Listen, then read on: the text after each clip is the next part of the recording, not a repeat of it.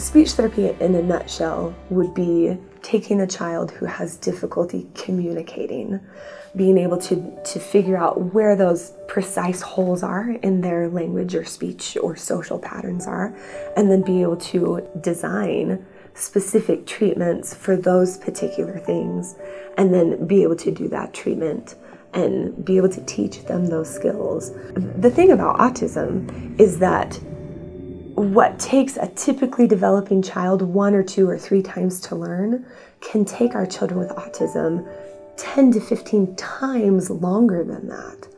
And so speech therapy really comes into play in that, because we're teaching very explicit skills.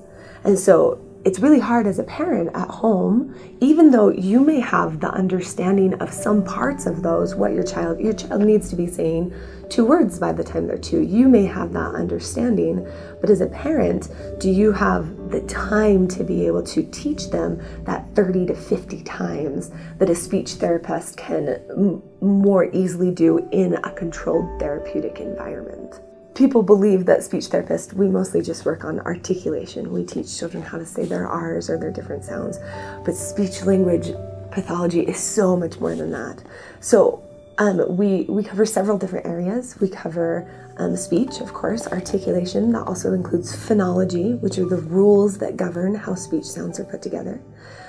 We also cover language, which can be anything from our grammar to how we're organizing words and putting them together, like storytelling. And then it can also, speech language therapy also includes social skills, how we interact with people. All of that is communication. And so speech therapy covers many, many aspects. Speech therapy also covers people who have had strokes, and also we're the swallowing experts. So speech therapy does it covers an immense amount of material.